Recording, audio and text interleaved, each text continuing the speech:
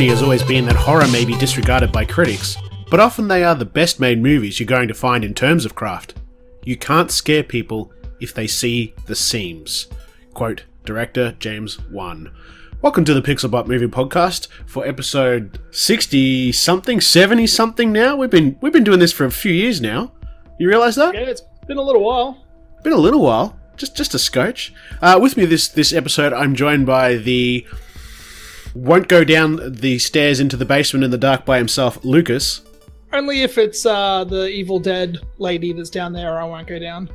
And the always wants to go off and walk around by himself, Ethan.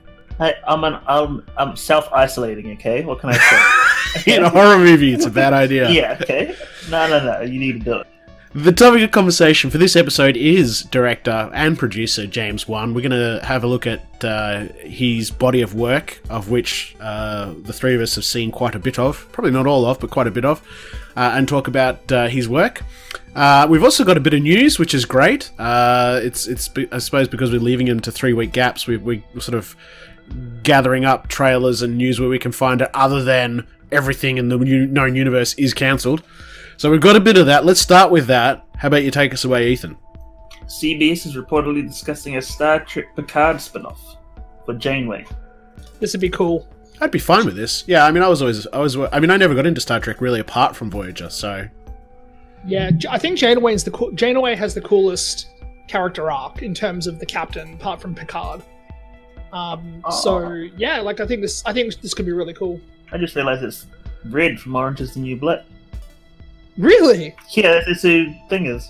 Yeah. I mean, I knew that the whole time. Like, oh no, I don't know. I've never seen Yeah, I watched Voyager. I've never seen. I watched Voyager as a kid, so like when she was in Orange is the New Black, I'm like, it's Janeway.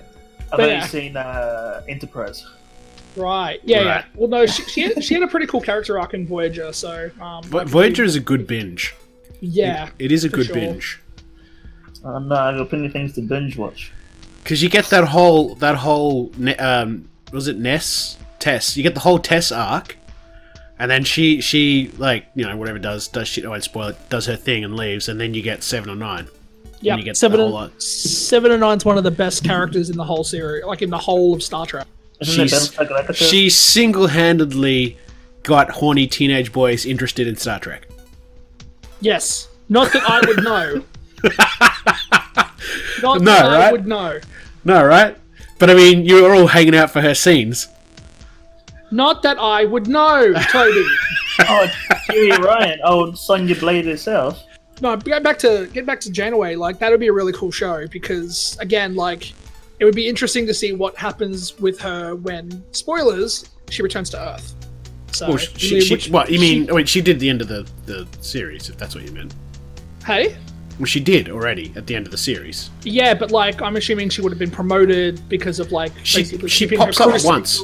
Yeah, she turns up once in the movies. She's been promoted to whatever it is, General Admiral or something. Wait, she was in one of the movies? Yeah, well, she's mentioned. I think she's referenced. Like they say, Admiral Janeway or General Janeway said this. Like she's mentioned in one of the movies that came out after. After that would have finished. Yeah. I'm not enough of a Star Trek fan to be able to give you like the specifics. I'm not but she is referenced. So she obviously at the end of the series she returns. She's and then she's promoted and obviously she's working out of the Academy on Earth. But yeah, it would be cool. Cool for sure. Anyway, next we have Snowpiercer. Its premiere date has moved up 2 weeks on TNT. It now comes out May 17th. Yeah. It's going to be cool. I'm really, really excited for this. Jennifer Connelly, David Diggs. Wasn't there a Snowpiercer 2 movie? Did that come out yet? Or? And the movie came out ages ago. Because I only saw the first one. There was going to be a sequel. But I think they canned it in favour of doing the TV series. Yeah. Right, yeah, because I'm pretty sure IMDb has reference to Snowpiercer 2, and I'm like, wait a minute, I didn't see... No, there was a sequel, but maybe, this is what this is, right? Yeah, I think got shit canned in favour of doing a TV show. I don't know, though. I don't know if we've talked about it, though. What, the fact that Snowpiercer is actually just the sequel to Charlie and the Chocolate Factory? It is that. You are correct. I can Holy totally see it. shit, that is a deep, winding hole. Yeah, it's a rabbit hole I don't want to go down right now. Right? But you need the children because they're the same size as the Oompa Loompas. Have we talked about season 2 yet? Like, they've already started talking about season 2? Yeah, Sean Bean's already cast for season 2. Yeah, wow. Sean's going to be in season 2 already. So I wonder how long before he dies. Yeah, I'll say he'll die straight away. Yes, 3 episodes. I'll give it 3 episodes. I'm happy to have something to watch with Jennifer Connelly in it too. Awesome. Yeah, she's underrated. I think she's really underrated in terms of like her roles. She's had a lot of good roles. Last thing I saw But was she's been kind of Lita. overshadowed. So are we getting this on anything local that we know of? I mean, Probably Foxtel. probably Foxtel. Yeah. All right. I assume. So you mean Pirate Bay then? Cool. No, Wasn't it no. going to Stan? I don't know. I actually thought it was going to Stan. I thought I saw something that'd be about good. it. I'm not sure. Cool. Uh, What's next? Next, a bit of sad news. The Flash actor Logan Williams died suddenly at 16. Yeah. Playing the young Barry Allen throughout the series. Yeah, that was a bit early because I don't believe, unlike a lot of deaths happening at the moment, I'm pretty sure this wasn't Corona related No, I don't think it was. because they didn't really say what killed him, Yeah. which usually means it's either drugs or suicide. And they don't want to, make the person look bad post mortem. But yeah, way too early to be leaving the world. Yeah. Alright, next Hellraiser reboot sets writing directing team. Yep, don't fuck it up. I've never seen any of them. I don't know. It's worth. I mean, you won't watch it if I tell you to, but the first one alone is worth watching it because it's Clive Barker. Well, I do love the game Clive Barker Jericho. That's really great. I really like that. It's a terrible game. What? It's a That was terrible game. fucking great. Yeah, right. Okay, Skyline. But anyway, the point is, Clive Barker is one of up there with George Romero and Wes Craven. He's one of the grandfathers of horror, and the first Hellraiser, at very least, is definitely worth a watch. Put it on the one-day list. Next, we have Salem's Lot movie recruits Annabelle Comes Home director. Obviously, he's not a James Wan, and so I mean, it's gonna. For me, I'm worried this film Salem's Lot is just gonna slide into mediocrity. We'll see. We'll see. That's like. It'll be better than Skyline. We're also getting a Robin Hood. It's getting a live-action CGI remake at Disney Plus of the 1973 animated Robin Hood movie. You know they're going to do Bed Knobs and Broomsticks soon. Fuck's that? Bed Knobs and Broomsticks. Yeah, We've fuck had that. this conversation before. Jesus Christ, you're 12. Disgusting. But they're going to do it. You know that. They're going to do it. They'll redo it. It's fucked. I don't know what the fuck this movie is. Get the fuck out of here. It's a really awesome Disney movie. Like, you know how Mary Poppins was like live action and animation? I've never seen Mary Poppins, so I don't know. What the fuck? It's literally like having your own 4-year-old. Stop talking. Stop talking. And I'm not kidding either. I've never seen it. The half of it. Yeah, What's official the trailer, Netflix. Yeah, this is gonna. I'm calling it now. This is gonna get really good reviews. I don't know if you've watched this trailer. Yeah, I don't know what it is. Lucas, did you catch this? Yeah, I didn't even know what this one is. All right, so she's of Asian descent, living in the middle of America somewhere in a country town where nobody's Asian, so she gets picked on. Blah blah blah blah blah. So she does other people's homework for money, and then one boy pays her instead to do homework to write love letters for a girl he's got a crush on, and then sort of leads into this interesting love triangle, and it's not normally the kind of thing I would watch because it's teeny and but it just looks really well acted and really well directed, and the script seems kind of tight, and I think this is going to do big things on Netflix. You generally find that a lot of the this shows that are kind of aimed at teeny, like the teeny dramedies at Netflix have been doing, like, they're not my cup of tea, but stuff like 13 Reasons Why. New Dare, I think, was it Dare? But see, 13 Reasons Why was very popular for a lot of the wrong reasons. This just looks like a really feel-good, upbeat... It was also popular because of the book. But what I mean in the sense of, like, it was kind of aimed more at, like, the late teens, early 20s kind of crowd, and this kind of sounds like it also is the same. But yeah, but I think it's just a more positive message. Yeah, a lot more of those Netflix dramedies, though, tend to get a lot of good coverage. I'll have to check the trailer out. Again, it's not normally my thing, but like... Yeah, it's definitely worth checking the trailer out. I think you might get a buzz out of it. Yeah, it sounds like a really cool concept in theory of like, yeah, it's like obviously she's writing love letters for someone else. Yeah, and then she sort of starts to realize that all. she might actually have a crush on the girl instead, and then sort of he's like, oh, she has a crush on the girl. Oh yeah, everyone starts swinging all different directions. It comes. As I said, it just think it's going to get all kinds of. Yeah, but it doesn't do it in a way that comes across as forced. If you know what I mean. Right. It's more of a. I think even it's a case of she falls in love with the idea of falling in love. I'm not sure, but it's definitely a trailer worth watching, and I think. I would certainly... I don't know if I'd go out of my way to watch it by myself, but if my daughter was going to watch it, for instance, I would probably sit down and watch it with her. Yeah. I also just noticed it's a movie, not a series. I just assume everything Netflix puts out is a series. Yeah, it's a series, right? Oh, okay. Well, that makes it actually more digestible for people like me then, because then I would sit and watch a movie. I was going to say, this is kind of funny, though, because I could totally imagine this as like an 8-episode series, because the concept totally leans into... Right, long-form storytelling. You slow burn that over time, but hell, it looks like it's only about 105 minutes. So, yeah, nice and easy to under 2 hours, nice and easy to take in. Next, we have a trailer for Afterlife Season 2. Yep. I need to watch this show. I saw. Haven't you watched the first one? No, I haven't even watched it yet. Oh. So I think I'll wait for Season 2 to come out. I'll do what I did with Altered Carbon. I'll just wait for Season 2 to come out and I'll just binge it, and then I'll get really depressed that I have to wait 2 years for the new season. So much. You'll wet yourself. It's so funny. I'm a big Ricky Gervais fan. But then it's but I'm not, which is what's surprising. I don't like him, and yet this was really good. But as you go from... There's moments where you will laugh your ass off, and then you'll be nearly crying. Like really, it's an emotional roller coaster. The only thing is, I'm not quite sure how they're going to do a season 2, because season 1 kind of wraps things up neatly. So I wonder if this has sort of come about because season 1 did so well. They're kind of like, well, we want to make some more money. Shoehorn in a second season. Yeah, which would be sad. I mean, as long as they do it right. The first season looked great when I watched the trailer for it. I just became very time poor to be able to sit down and be like, right, cool, I'm going to sit down and watch 8 episodes of a TV show. But yeah, Ricky Gervais already has a diehard fan base of people that'll watch his stuff no matter what. Yeah. Popularity stuff like Extras and show the Carl Pilkington one that he did, and The Office. He's got a dedicated fan base that loves him. So. There are people no matter what that are going to watch this show. But yeah, I'm totally going to wait until I think the second season comes out and just binge the whole thing.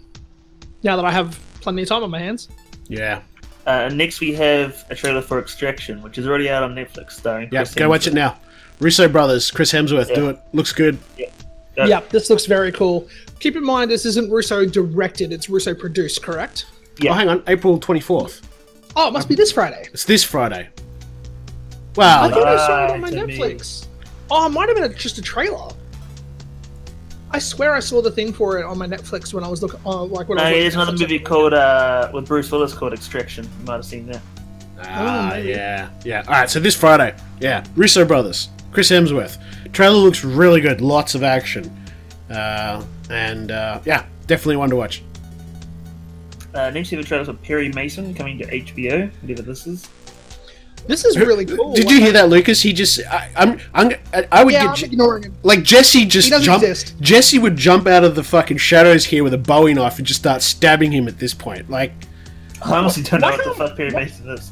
Why can't we just get Jesse on the podcast and just fuck Ethan off? Because Jesse's never available. He's not reliable. You can do it if you want. It's also fair. Free up my fucking Mondays.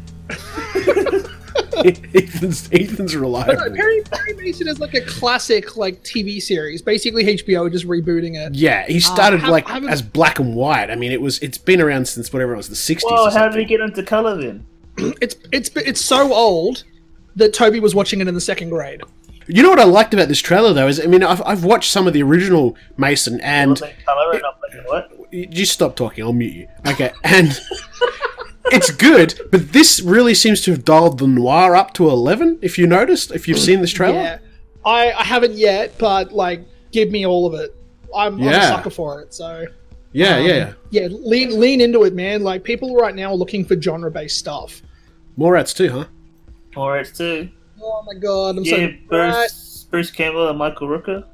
Yep, but no Stan Lee, R.I.P. Yeah. I mean, I've never seen Mallrats, but yeah, okay. So, oh my god. Have you seen anything? Have you literally seen anything? Why does it still come as a surprise to you, Toby? What do you... I watch Skyline every day, every week. I'm not even sure if he's lying anymore. I'm not even sure if he's lying anymore. He's not. I went over to his house one day and like he had Skyline 1, 2, and 3 on 3 separate monitors in his bedroom. I was sick and I like, sent Lucas a message and I'm like, time to watch my comfort movie while I'm sick in the Skyline. Yeah, he did. Fuck's sakes. I was like, stop texting me. Do not speak to me or my son ever again.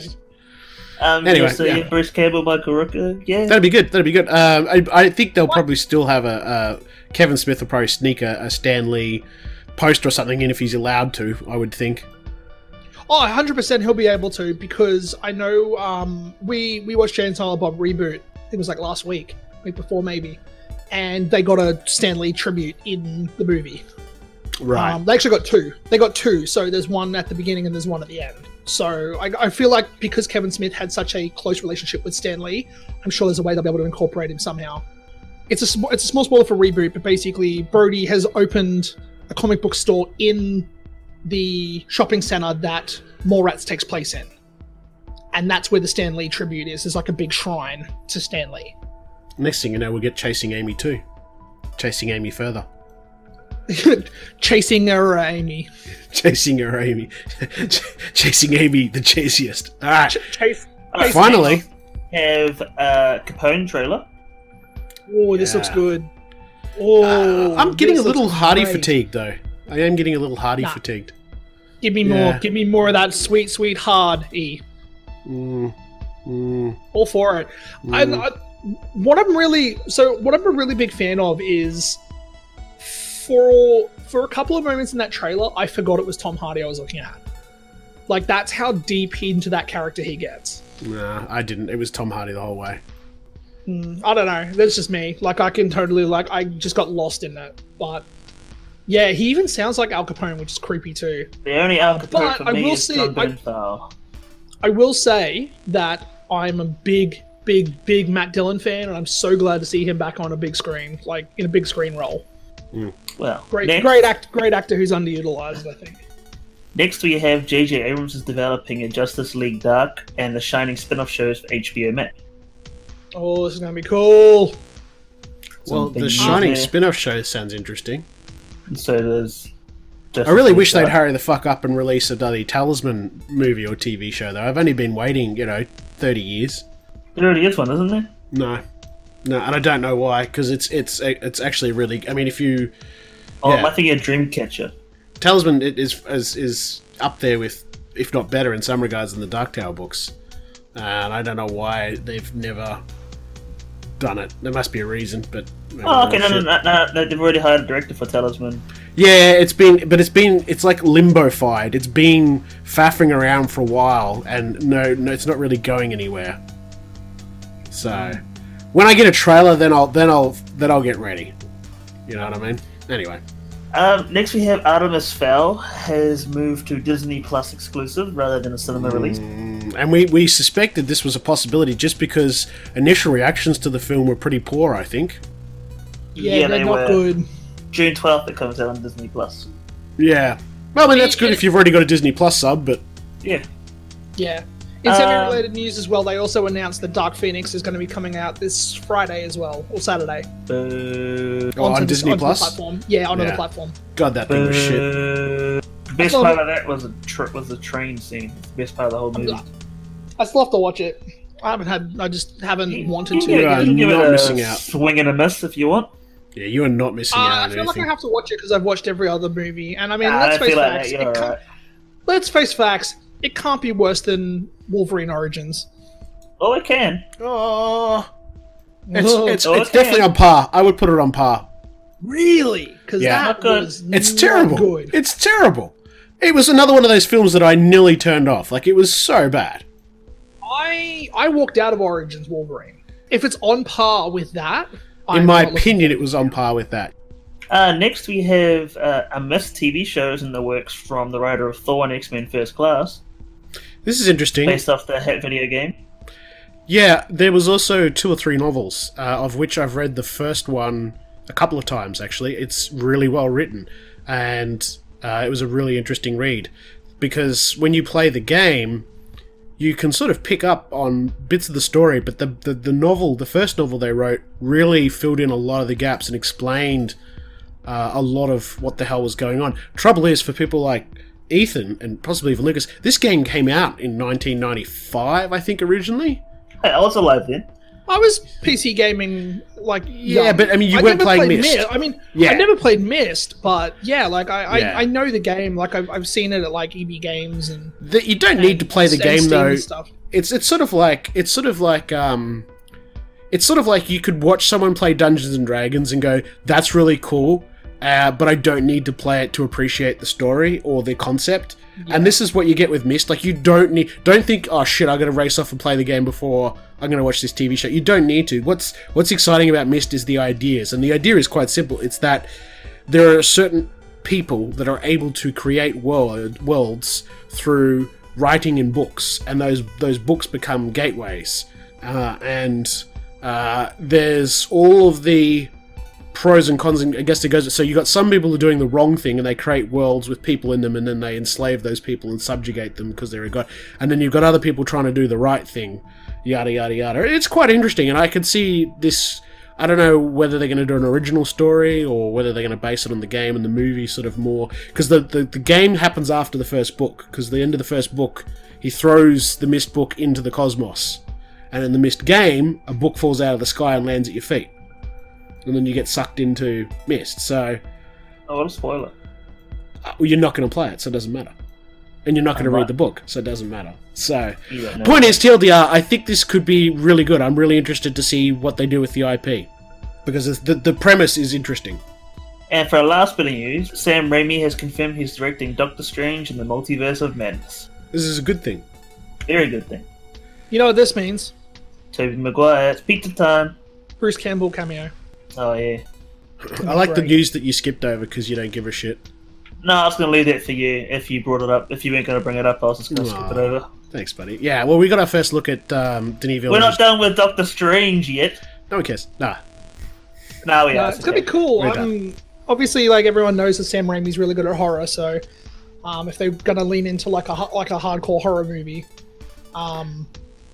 he's probably one of the best guys to do it. I still would like to have seen Scott Derrickson's take on it, but he's gonna be an EP. I think Disney I think behind the scenes, Disney had a very clear idea of what they wanted, and was shopping around for a director that was going to give them what they wanted, what they saw, and you know what I mean? Yeah, and I as think- well, based on reports that I've seen on Twitter from Roger Waddell, apparently a few characters are going to be introduced in that film, and I feel like Scott may not have wanted to put them in there, and that's why there was a conflict, and that's why he left.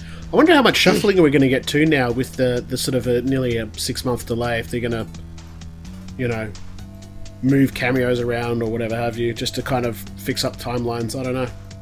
Not sure. I know, Interesting. like, obviously all the movies have been pushed back 6 months in terms of release dates, and all like pushed back to the next date. So, like, Black Widow's out in November and Eternals is out in February and da da da. But I know that what's his name? The guy who's directing Shang-Chi. Daniel Dustin Critton. Yeah, he Yeah. put up a cast photo on Twitter. Yeah, he put it. Yeah, it was on Instagram. Yeah, that's where I saw Yeah. it. Basically being like, "What the fuck do we do?" Yeah. Yeah, can't really do much. Yeah, it's going to be interesting to see how they handle everything moving forward. I would say Marvel's big enough juggernaut that it's just going to be business as usual when everything opens up again. Yeah. I feel like they're one of the few companies in the world that's probably not going to get impacted purely because of how much money they have. Oh, yeah, for sure. Yeah. Yeah, and so, yeah, last bit in June. So we had some shots of Timothy Chalamet, Zendaya, and others in costume, as well as Thanos. What's his name? Josh Brolin. Josh Brolin and Woohoo. Oscar Isaac. What's his face? Aquaman. Jason Momoa. Thank you. I'm getting old, man. My brain's just not working anymore.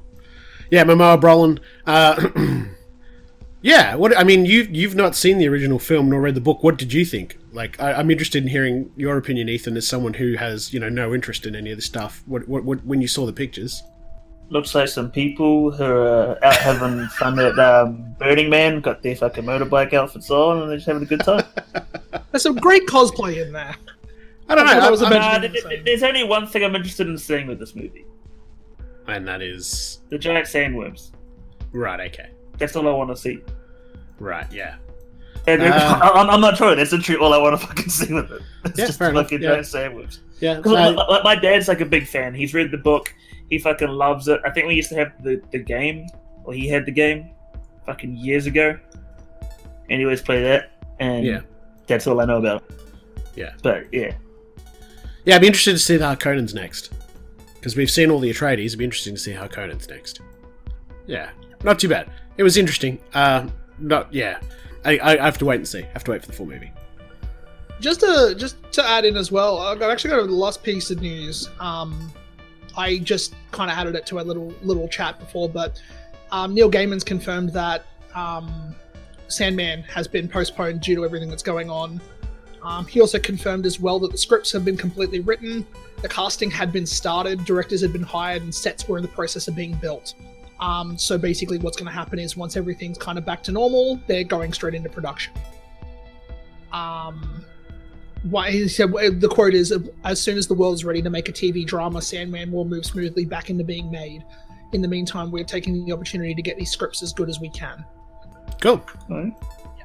So this is the show for Netflix. They've also confirmed as well it's going to be 11 episodes. That works for me. Which is a really odd number for Netflix. I don't like seeing Jason Momoa without a beard. Yeah, there are photos like when he's between movies. Shots from in June. He doesn't have a beard. He looks funny, because Duncan Idaho is meant to only be about 18 or 19. I think he's young. Fucking looks like he did back in Baywatch. They got that fucking alright. Yeah, Paul is meant to be 15 or 16, and then I mean he's not 18, but he's early 20s or something. He's meant to be quite young, and he's Paul's friend. Alright. Yeah. The very first photo you saw when you posted it had me a bit worried too, because the Atreides all dress in military uniform, like they're military people. And he didn't look to be in his military outfit, which looked odd. So, but then the later shots showed everybody in uniform, so that was alright. I'm like, okay, phew. Because their entire system is like military based. Anyway, that's the news. Okay, so 3 weeks. What have we been watching in the last 3 weeks? What have you been watching in the last 3 weeks, Lucas? Stuff? Oh man, where to start? So I'm just trying to think. Finally watched Murder on the Orient Express. That was fantastic. Mm-hmm. Now you gotta wait for the sequel. Yes, which I'm really excited for. Took the girlfriend through, funnily enough, now that we're talking about James Wan, took her through the first two Conjuring movies. She'd never seen them before. Mm-hmm. So we watched those. Watched Invisible Man. That was great. Watched one I've been wanting to see for a long time, called Anna and the Apocalypse, which is like a British Christmas musical movie that is based entirely around a zombie apocalypse. One of the funniest things I've seen this year. It was great. Apart from that, though, my time's pretty much been taken up with the Final Fantasy VII remake video game. So, if I haven't been watching stuff, I've been playing that. What about you, Ethan? What have you been watching in the last few weeks? I watched The Platform, the new movie on Netflix. Oh, I've heard about that. Apparently, it's a Spanish language one, but there's an English dub for it, which is actually pretty good. I watched the English dub. Okay. I watched all of Tiger King. Oh yeah, I watched Tiger King too. Holy shit! I watched The Mummy and The Mummy Returns on Thursday. It's his feel good films. That's my feel good films. I hate the shift of work I was on, so to cheer me up, I watched The Mummy Returns. I watched a reality show called Too Hot to Handle that Netflix put out. I watched all of that on the weekend. Other than that, I gave up on Heroes because I got to season 3, and that's when it gets shit, so I didn't want to carry on watching it. Got shit at the end of season 1. It started pissing me off. And then I've just been watching some anime, and that's about it. Okay, fair enough. I'll quickly add another movie in too that I watched I forgot about. It's called The Report. It's on Amazon. With Adam Driver. It's about the guy that leaks the torture report from the CIA. I watched it. Yep, I've watched it. Yeah. Fuck, it was fun. That was fantastic. Yeah, I watched it when it came out. It was like day one. It was super keen on that. Yeah, it was very well done. Very well done. Yeah, well, because I've been so time poor, I'm starting the backlog. now. We have all this time. Yeah, we've got all this time free. So like, I'm playing video games again, and I'm watching movies, and I'm like, where did all this time come from? Like, so I'm finally being able to catch up. I've been watching some TV shows too. Like, I'm kind of catching up with TV, and because I've fallen so far behind with some stuff. So, but no, the report was fantastic. Definitely one that I recommend everyone watch if they're into like real life drama. Yeah. It was great. Yeah, it's basically he's calling out the CIA and America and all the rest of it on, you know, what they were doing over in the Middle East. If you CIA, he's calling out the CIA. He's an internal investigations officer into the CIA and what they were doing in terms of torture over in the Middle East and the shit he discovers. He's basically working as a investigator for the US Senate. Yeah, it's pretty fucking... And considering it's all based on a true story, like, it's pretty fucking disgusting what was going on over there. Oh, man. So when they were cutting to, like... So there are scenes in that are pretty graphic that, like, show you the torture that they were doing. And, man, like, I had to look at... I'm a horror movie aficionado, and, like, I couldn't handle that stuff, knowing that it really happened. Like, that's kind of where I draw the line on shit. And there's a particular scene...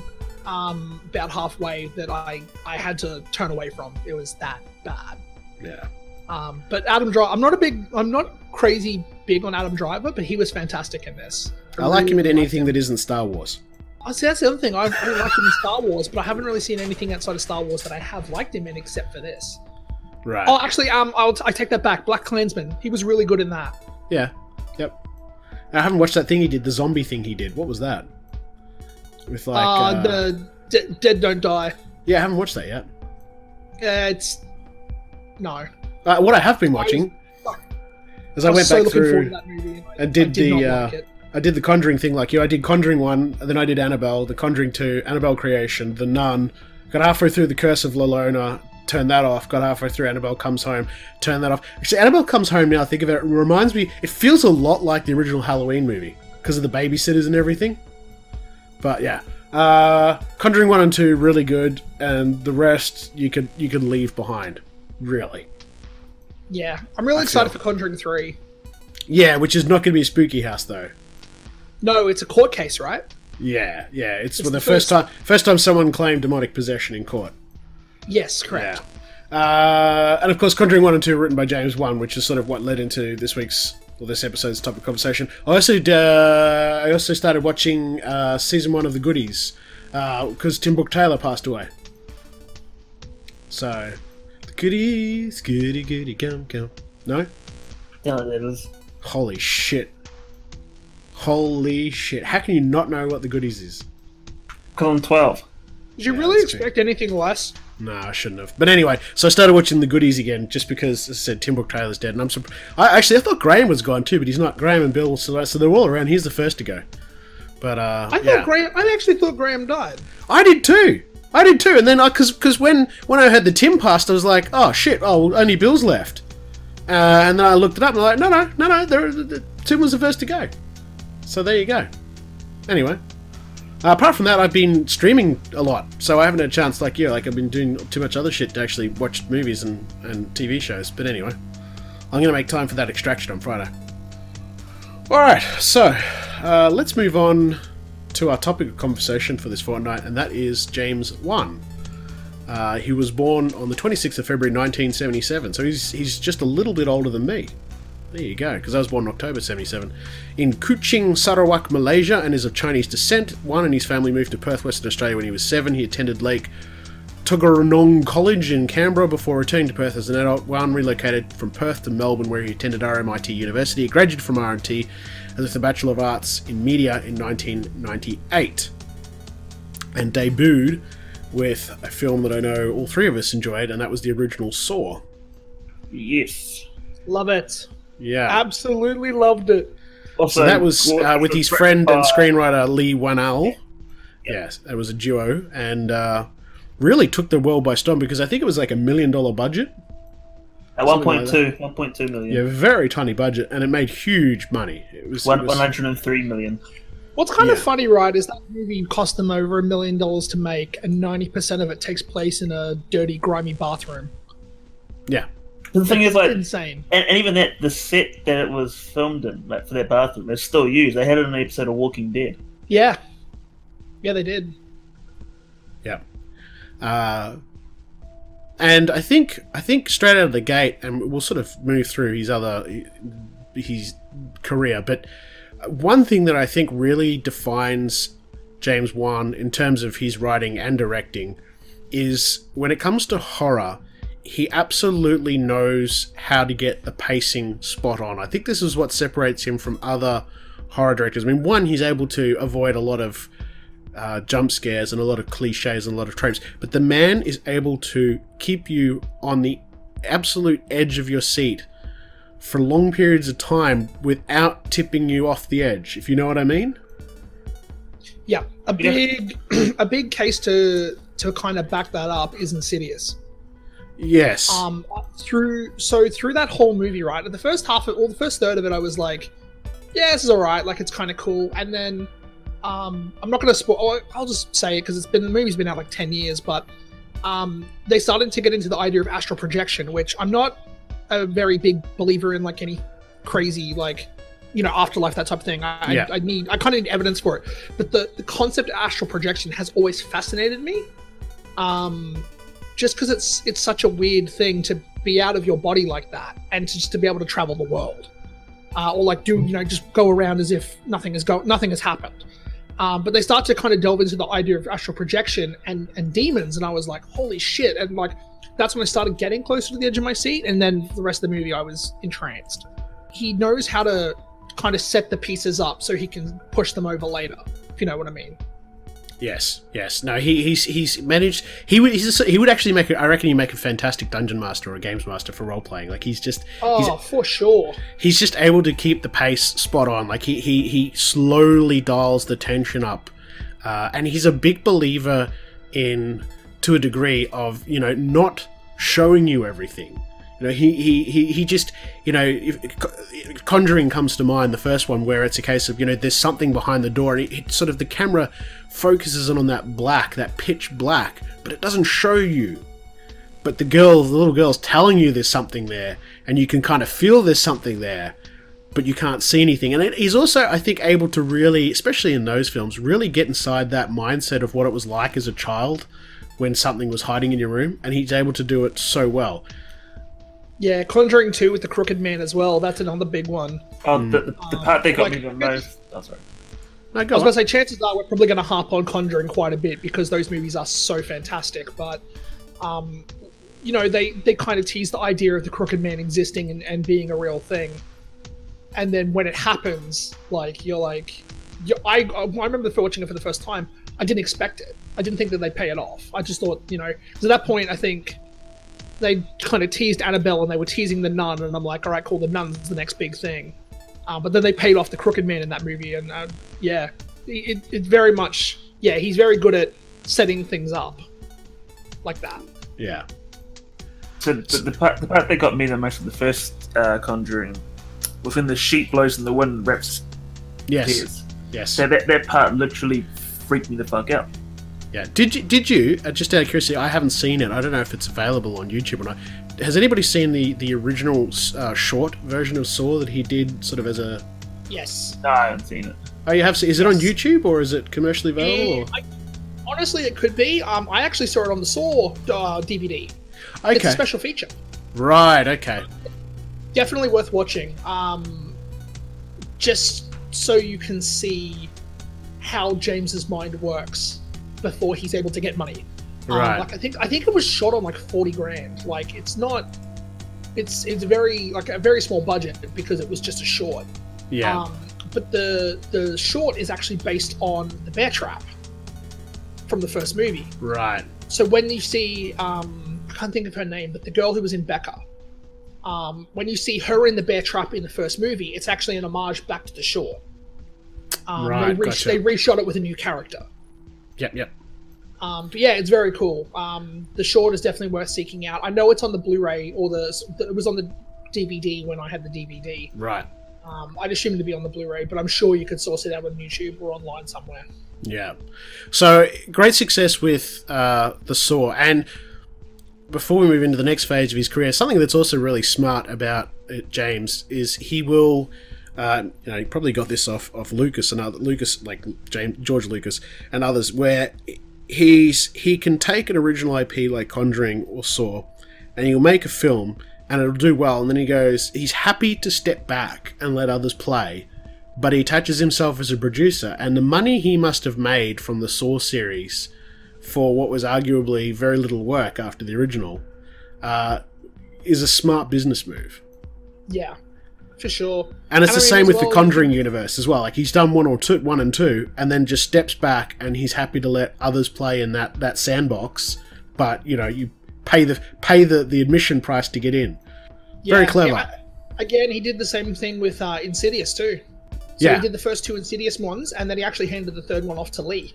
Yep, he gets out when it's still hot and it's fresh, and then before it goes stale, he lets someone else sort of, but he takes his part cut in the process.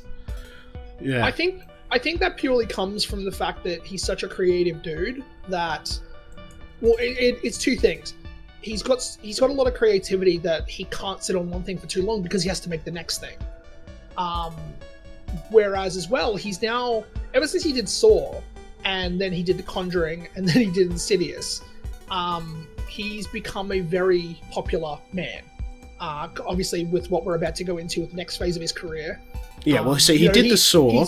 He's become very sought after now in terms of anyone that wants to do anything related to horror or scary things, he's involved somehow.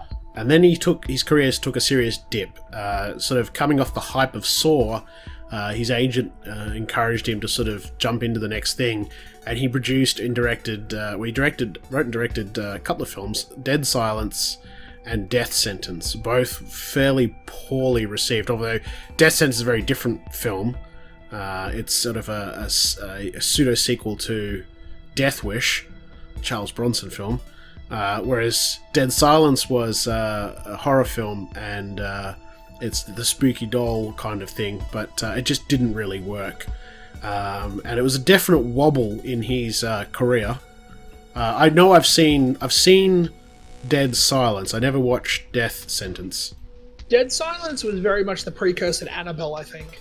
Yeah. Dead Silence is a poor man's Annabelle, really. Very different in terms of what Annabelle is versus what what is in Dead Silence. But I mean, in the sense of hey, it's a spooky doll. It does weird shit. There's obviously a massive difference in terms of the 3rd act, but yeah. Yeah, I think this kind of comes. He only wrote the story though. He didn't actually write the script. He gave them the idea, and then someone else wrote it, I believe. For what, Dead Silence? Yeah. He did story. Lee Wan now did screenplay. Oh, Lee did the script. Sorry. So James and Lee did the story. Lee did the screenplay. Oh, maybe. Well, he directed it. Yeah, he directed it. Yeah, he directed it, but I thought that he had the idea, but I didn't know who wrote it. I didn't realize it was Lee. Yeah, Lee's written most of his work, to be honest. Yeah, I imagine he must. I'd be interested. I didn't I was going to look this up before we started the podcast too. I'm curious to see if he has a recurring editor as well, because pacing and all that is such a critical thing in these stories, and so editing is so is even more important. I just wonder if he's either heavily involved in the process himself, or if he relies on a regular editor to look after his work. Because you'd have to give credit to things like Insidious and Conjuring, the editing as well. Because I mean, if you had poor editing, then you would lose that tension. I know he has a couple of different editors, but there's one that sticks through quite a few of them. Yeah, and that wouldn't surprise me. I was going to say as well, it kind of doesn't surprise me that a lot of the editing things would stay the same, because I know a lot of directors tend to be involved in the editing. They kind of have an eye for certain things that they want to put into the films, so they'll work with the editors to help put the film together. The editors just kind of gloss it up and make it a bit prettier. Oh, I wouldn't want to take anything away from editors. There's a lot.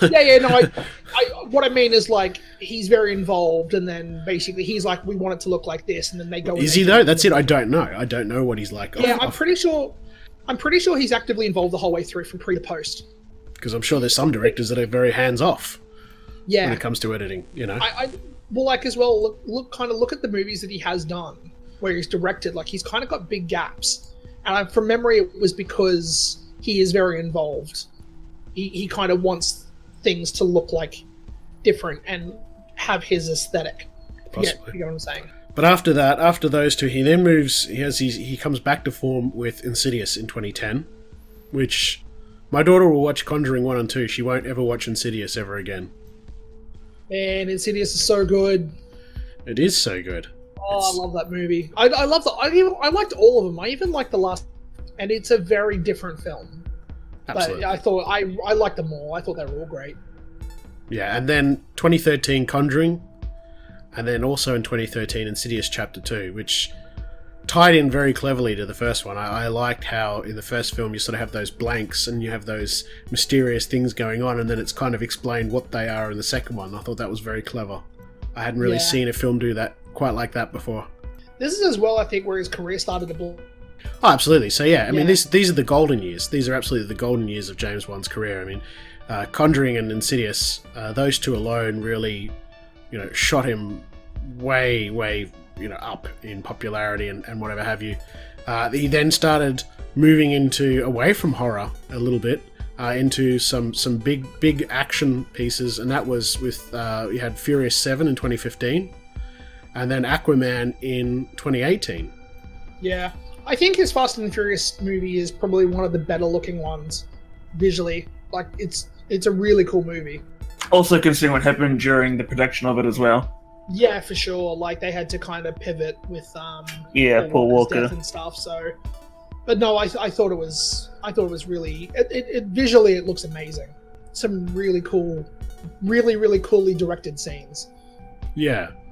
I mean, outside of his directing too, he's been involved in a number of other things. He's also was doing the Malignant Man graphic novel. He helped develop the Swamp Thing TV series.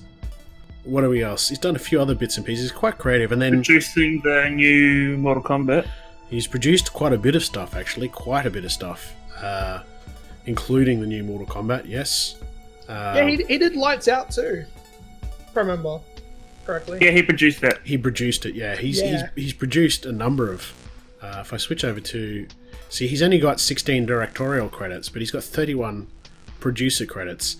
So, Saw 2, 3, 4, 5, 6, Final Chapter, Annabelle, Demonic, Insidious 3, Conjuring 2, Lights Out, Annabelle Creation, Jigsaw, Insidious The Last Key, The Nun, The Curse of La Llorona, Annabelle Comes Home, Swamp Thing, MacGyver, Spiral, Conjuring The Devil Made Me Do It. He's producer on that. Mortal Kombat.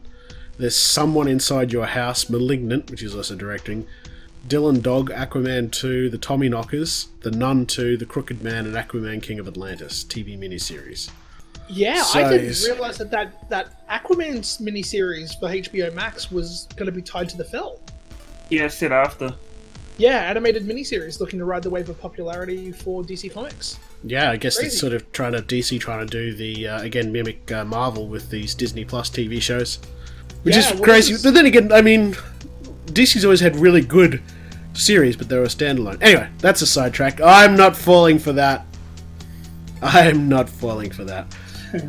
Yeah, so 2019 was announced two public products in development, a television adaptation of I Know What You Did Last Summer for Amazon Prime, and the horror movie Malignant, which is not going to be, apparently it's nothing to do with his comic book Malignant Man. Nah, it's an original film. Yeah. It was in 2019. He was going to produce a television series based on the Italian horror comic series Dylan Dog. And in 2020 of March, it's been reported that he's working with Universal Pictures to produce a modern remake of Frankenstein. Now that could be interesting. That could be very. I would be very interested in seeing. Yes. A couple of lastly, I'm just going through the Wikipedia. Unreleased projects. 2009, a Wang collaborative project called X-Ray was announced and was described as a new film noir action project with producer Robbie Brenner also attached to the project. However, as of December 2012, no further developments were reported. Looks like there was meant to be something following up from Death Sentence, a film called Nightfall. Nothing ever materialized there. 2012, Disney was reported to be... Rocketeer, yeah. Rocketeer, yeah. That never happened. Yeah, that would have been cool. I would love to have seen him take on the Rocketeer. That would have been great. Fuck's the Rocketeer? Oh my god, Ethan! Stop. I honestly don't know what the fuck it is. You do, because Jennifer Connelly's in it. No, I honestly don't know what it is. Well, it's another old Disney one, but yeah, Jennifer okay. Connelly. Jennifer Connelly's in it. Basically, it's like a stunt. Is he a stuntman? Or was he? I honestly haven't watched it. I can't remember. Basically, he finds like a rocket that lets him fly. Oh. Yeah, and he becomes like a superhero. And he was also meant to be attached at one point to direct a live-action Robotech film for Sony, but was replaced by Andy Muschietti in July 2017. He became engaged to German actress Ingrid Bissoux on June 2019, and they married a short time later. So, there you go. I mean, he wasn't born here, but he's one of us. He's an Australian, and he's done very well for himself. Yeah, it's kind of his accent's kind of a mission. Have you seen him like when he's behind the scenes? Like his accent's sort of half Australian, half American now. Nah, I haven't really seen him in any interviews or haven't really seen him talk. But yeah, I was watching some sort of behind the scenes Conjuring stuff, and it was he's sort of. I guess he's been over working in the US long enough that his vowels still sound kind of Australian, but then there's other sort of sounds that come across as a bit American. So. Yeah, but he's doing very well for himself. I'm keen to see him get back to horror simply because, obviously that's where the man excels. Like, I didn't mind Aquaman. I didn't think it was certainly a lot better than a version of the character than what I saw in Justice League. Fast and Furious 7, I'm not a massive Fast and Furious fan, but it did alright, I guess. But really, it's his horror that really gets me excited, so I'm keen to see. And the thing is too, I like the fact that he's constantly creating new IPs. You know what I mean? That's probably what's more exciting, rather than just churning out sequel after sequel after sequel. Like we said, he's happy for someone else to do that. He's more interested in creating new stories. Yeah, and that's what I'm saying as well, like, kind of with his creativity, like, he's such a super creative dude that he can step away from something because he's already got something else in the pipeline he's got an idea about. He seems like a guy that's consistently working on something new. This is interesting. I just went to the IMDb page for Malignant, which he's directing. The story is written by his wife, Ingrid Bissoux. Really? I didn't know that. Yeah. Huh. Yeah. I know she's in it, though. I know she's in the film. Stars Annabelle Wallis, Maddie Hassan, George Young, lots of names I don't know. Annabelle Wallis was the mum in Annabelle. First Annabelle. First one. Yeah. And yes. Jake Abel was in Supernatural. He was Adam. Right. For those that know who that is. I never watched Supernatural. He's the third Winchester. If you say so. Yes, I do say so. Yeah, so we just got to wait for that, because I'm assuming that's going to be horror. I'm assuming that's horror? Yeah, it's horror. It's classed as horror, yeah. They haven't really said anything about what it's going to be about, have they? Nah, but it's apparently don't see it as horror. Yeah. But it's been removed from the release schedule this year because of coronavirus. Yeah. But yeah, very talented individual, and I'm looking forward to the next, whatever it is, 20, 30 years of his directorial work. He's done some amazing stuff, and I imagine in 20 years' time he will be up there with the Wes Cravens and the Clive Barkers and the George Romeros and all that sort of stuff. He'll be one of those iconic horror directors that we look to for inspiration. Yeah, he's definitely going to be one of those guys that is going to be remembered for the next long while. Yeah, and we get to put an Australian flag in his hand. All the better, right? Yeah, I guess. Alright, so, Ethan, what's on at the movies next Friday night? Nothing. Black screen, nothing. What do we got coming to streaming services, though? I mean, we've got Extraction on Netflix this Friday. What else is happening, do you know? Extraction. I know tonight, for those that are interested, the first episode of the Michael Jordan 10-part series is dropped on Netflix, so after I finish this, that's what I'm going to go watch. The half of it is out May 1st. The Willoughbys is out this Wednesday. It's a new Netflix original animated film. Afterlife Season 2 is out Friday. Oh, good. That's about all for Netflix by the look of it. Okay. What about Amazon? Anything coming to Amazon? Oh, I don't know about Amazon. I don't even know how to look for the what's coming soon shit. You're the worst. I'm just having a quick look now. Well, there's a new series on there called Tales from the Loop, which is a sci-fi series. It's apparently quite good. Yes, yeah, we looked at the trailer a little while back. Yeah, I skipped it because I only just found out about it on the weekend. We talked about it on the podcast. Yeah, you don't pay me. You don't pay me any attention, do you? I don't pay a lot of people any attention, Toby. Don't take it personal. Okay, man. Oh, I don't know if this is Australia or not, but apparently The Lighthouse is coming to Amazon Prime. Good, good. Yeah, I mean, I said the episode that was it last episode we had Jesse. It was, wasn't it? Yeah, and we were lamenting because it had just hit Australian cinemas, and then 3 days later the cinema got closed. Yeah, they had to pull it. Oh, damn! I would have loved to have seen it on the big screen. Hey. Yeah, that would be cool. It's definitely I still haven't watched it yet. It's due for another watch. It's due for another watch already. Such a good film. I haven't watched it yet, but that's on the list for sure. It looks amazing. Bump it up the list. But if that comes out, that'd be amazing on Amazon, because then everyone gets to enjoy it, because they've probably heard a lot about it and they just haven't had an opportunity to watch it. So if it does come out, that's definitely one you've got to catch. Just, yeah, so good. So good. Alright, well, I guess that's pretty much everything for this episode of the podcast. Hopefully people are staying indoors, staying safe, staying clean. Lots of TV to binge watch. Catch up on all those TV shows and video games that you haven't been playing because you haven't had the time. We've still got probably at least a month or two of this grind to get through. But, oh well, that's the way it is. We'll be back next episode with some more news, some more trailers, and a new topic of conversation. Thank you very much for tuning in. Huge thank you to our Patreon supporters who help make this podcast possible every episode. I was going to say month then, or fortnight. It's neither anymore. Just as we see fit. We're just so carte blanche with it all. Whatever we have enough to talk about. Pretty much. It's just a case of when we've got enough news. But we'll be back in the next episode, and hopefully you'll be there with us. Until then, take care. Catch you next time.